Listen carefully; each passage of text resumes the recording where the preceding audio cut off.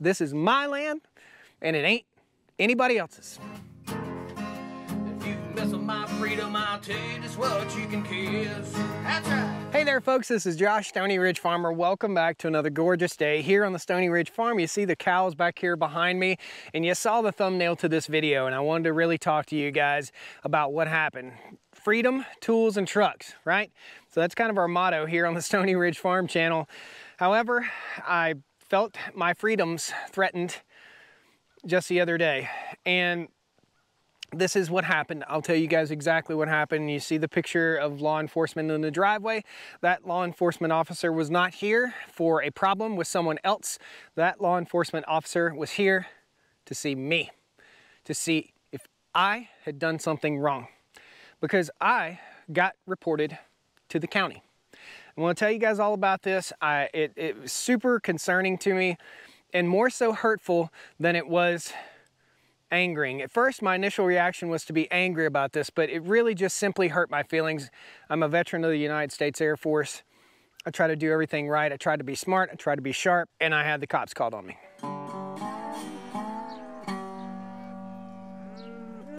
Thanks so much for joining me here today on the Stoney Ridge Farm channel. Typically, I'm wearing my sunglasses, but I'm off the sunglasses today to have a serious talk with you guys so that you understand what the heck has gone on.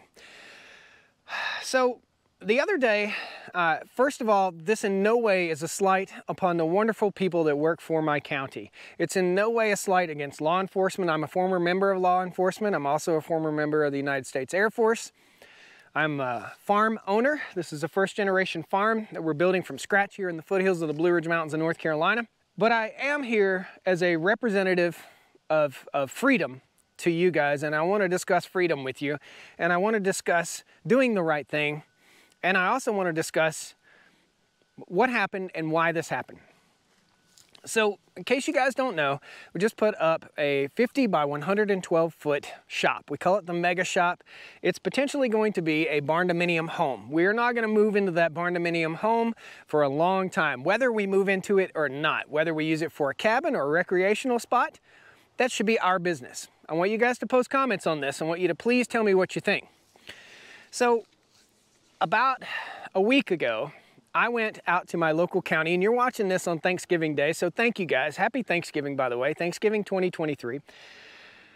About a week ago, I went to my local county office because I needed a septic tank for my farm building, for my farm shop building. And that septic tank was to service a farm office and potentially a barn-dominium home at some point. Now, I do have the right and I do have the freedom to build the inside out in my shop building to have a finished area where I can sleep, where I can occupy. And I also have the right, currently, as an agricultural building, to have an agricultural farm office in there and to have a bathroom and a mop closet and stuff like that. So that all being said, the building was inspected. We have power in the building currently. Everything's good to go. Everything's lined up appropriately. Once this building went up, and that building went up in June of last year, the first thing that I did was contact my local tax office. I reached out to them. I said, here's what I got. I just put up a 50 by 112. I need to send you photos of it inside and out.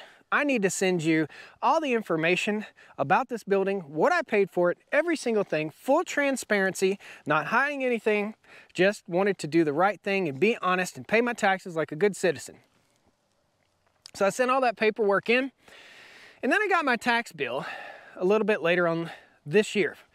And the way it works is you're taxed in North Carolina for your land and for your buildings and for your automobiles and for basically anything like a trailer or anything like that. I understand this. I live here in North Carolina, and I'm happy to pay my fair share. Totally happy, okay? I'm also happy to go follow the law, and I went over to the county building, first of all, to get a permit for my septic system. And I told them I wanted this septic system sized appropriately for a 4-bedroom home. Now, why would I do that? Well, let's think about this. I think I just told you guys why I would do that.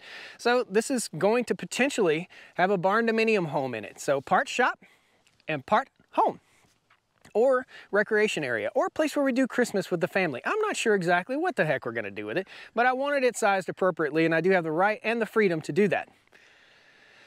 So that seemed to confuse the permitting office, and I spoke with some people in the permitting office. While I was there, I went on over to the tax office because I wanted to talk to them because I did not see this 50 by 112 building on my tax bill. So I went in there and I rung the bell and I talked to the tax people. And again, this is in no way a slight upon these guys. They were all super friendly. They were all super nice, and they're just doing their job. However, just doing their job, still, I felt that my liberty was infringed upon. And I'll talk to you about that as we go on. So please stick around to the end here. So I went in and I talked to the tax person, whoever was at the desk. They sent someone up from the back. I said, guys, I sent you an email about this building because we're gated here. They can't come in and out without an appointment. You can't come in and out of my house without a warrant, period, point blank. I believe in freedom and I believe in privacy. And I believe in the freedom to do what I want to do with my land within reason, as long as it doesn't infringe upon the rights of anyone else and as long as it is within the bounds of the law, right? That's what every responsible citizen does. So I went in and I told him, hey, something's wrong with my tax bill. My building that I sent you guys information on is not on the tax bill. So they went back and they dug through my file and they found the pictures that I sent and they found the email that I sent, and the person that was there that received that email was no longer at the county, and they put the building in, I think, as a 15-foot wide by 112-foot long building, which makes no sense. They had all the figures, they had all the paperwork. I get it, and mistakes do happen. And that's why I was there, so that I could hopefully correct this mistake, so that I got billed properly, so I didn't get a fine next year, or so that I didn't get billed for back taxes. I wanted to make sure that everything is right, because I'm a law-abiding citizen. And I'm of the opinion that if you do something wrong, or if you're cheating at something, or if you're trying to get away with something, you will eventually always be caught. That is my opinion. That's my opinion of the world. If you're a bad person, if you're doing bad things, you will eventually reap what you sow. Okay? So I went up to the county and I talked to them and I gave them the right specs on the building. They said, oh, cool.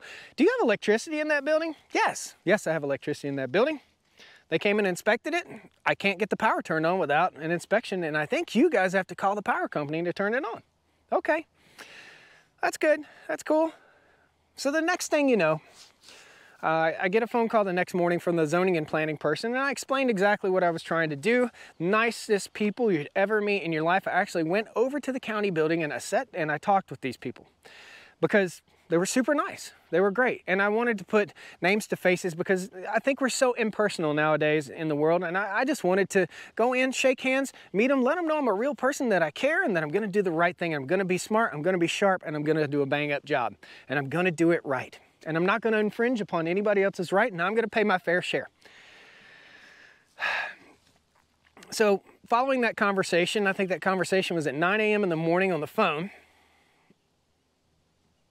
About 2 p.m. I arrived back to my farm. I went to the gym. I go to the gym every day. I try to anyway, try to keep my body in good shape. Went to the gym, came back. About 2:30 p.m. I see a sheriff's deputy car at my gate down there, and I know this car. This is a code enforcement car, okay? So the code enforcement officer, nicest guy you'd ever meet, huge fan of the channel, great dude. Why am I doing everything right? Because I'm gonna get caught if I don't, because the code enforcement folks follow the channel, okay? I gotta do it right. I have to do it right or I'm gonna get caught. So all I did was try and do the right thing, the best possible thing. So I buzzed him in the gate and he came up here and he said, hey Josh, how you doing? I said, I'm doing great, man. It's good to see you. What's going on? Why are you here? He's like, well, I got a call. I got a complaint. You got a call? You got a complaint? And the steam started radiating from my ears. I will tell you that I said this to the zoning and planning officer, and this is why the steam was rolling out of my ears. This is before I met him in person. I said, respectfully, sir, I will do everything within the bounds of the law, but I do have the right to life, liberty, and the pursuit of happiness. This is my land, and it ain't anybody else's. This is my place, and I reserve the right to do what I want to do within the bounds of the law on my property. And he agreed, okay? He kind of chuckled a little bit, But that's what I serve for. I serve for freedom, and that's what I believe in. And I believe in freedom. Freedom, tools, and trucks, like the shirt says, okay? So I'm talking to the code enforcement officer. He said, yep, you got called in because of the electrical permit. And I said, the electrical permit? Well, how would I have power in this building if I didn't have an electrical permit? He said, I don't know. I said, well, what are we going to do? Do you want to go up there and take a look at it? No, I didn't need to go take a look at it. He just said, I have to investigate everything that I get called in. And I understand this. So let's talk about duties of the county and what I really understand. And this, again, that's why I'm saying this is in no way a slight upon the hardworking people that work for my county. And I want to pay my fair share, and I want to do what's right. So it's the duty of your local tax department to report anything that they see that's been done that potentially was not inspected appropriately.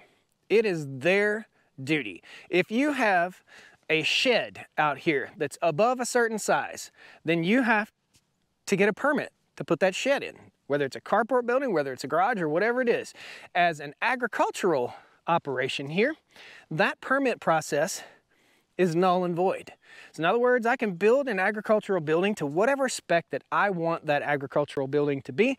I just simply have to get an electrical permit, and if I do a septic system, I have to get a septic permit. All that being said, the code enforcement officer showed up here. A simple phone call could have stopped all this, it seems like to me, and I was really hurt. First, steam came out of my ears. I can't believe that I did the right thing. I tried to do the right thing, and I got punished for it. I just don't understand that. So here's my spiel to you guys. Here's what I want you to leave a comment about, to please share with me. Has anything like this ever happened to you? All this went by the wayside. I spoke to the code enforcement officer, told him, of course I had a permit. Of course I'm doing everything right. He said, I know you, Josh, and I know you're gonna do everything right. I know the kind of man that you are, and I know you're gonna do everything like you're supposed to, like you're gonna do it right. That being said, I know it was the duty of the tax person to call it in because they suspected there could have been some wrongdoing. I know it was their duty, and I respect them for calling that in. I know it was the code enforcement officer's duty to show up here and investigate. I know it was zoning and planning's duty to call me and to try and figure out what it was that I was trying to do so that we are zoned appropriately and so that I'm doing things within the bounds of the law. But what I don't understand is why is it anybody else's business if I'm not harming someone else? And I want your guys' opinion on this. I'm really worried that we're becoming overregulated as a society, as a country, as a county. I don't know. I don't think so. I live in a very, very wonderful place. And I don't think that we're being overregulated until something like this happens. And it really opens my eyes. And I want you guys to share whether your county or whether your state has these same requirements, okay? I can't build a house from lumber that I mill off anyone else's place other than mine. So if I want to build my own home with my sawmill, the state law in North Carolina requires that every stick of lumber, that rough cut lumber that I build my home with, has to come off of the property that it's on in order for me to live there. Why is that? I think this is guided by the insurance companies. I think this is guided by liability issues, and I think it's guided by people who have done the wrong thing for decades and decades, if not centuries. And I'll tell you, we live in moonshine country, okay? So living in moonshine country, the law in a lot of cases isn't very respected. I respect the law. I respect the law enforcement officers. I respect anyone and everyone that respects me, that deserves respect. Sometimes you can try your very best to do everything right, and it still falls back in your lap that you have to prove that you're right. And that just doesn't seem like, it just blows my mind, I guess. I want you guys again to share your thoughts. What does your county do? Do you think it's anybody else's business whether you put a septic tank in or not? Is it anybody else's business whether you build something on your own property, as long as it doesn't infringe on someone else. And maybe I'm overly sensitive. I don't know, you guys can tell me. But tell me, in your county, in your state, I know folks like up in Connecticut, there are no laws governing this. They can build whatever they want to. In places like Wyoming and Colorado and different counties, various counties, there's no permitting process for any of this. So let me know. Let me know how it goes in your neck of the woods, and let me know if you think things are becoming completely overregulated to the point of ludicrousy to make things absolutely unaffordable for the common man. I understand everyone did their duty, but I also understand that I was like, my feelings were hurt that someone that just didn't know me called that in without just trusting me. You know, we live in a world of distrust, and that's a horrible thing. We live in a world of cheating, lying, and distrust, and that's just wrong. It's just wrong. Thank you guys. We'll see you next time on Stoney Ridge. Woo! Well, come on down to the Stoney Ridge, bring your wife and bring your kids. We're living life here in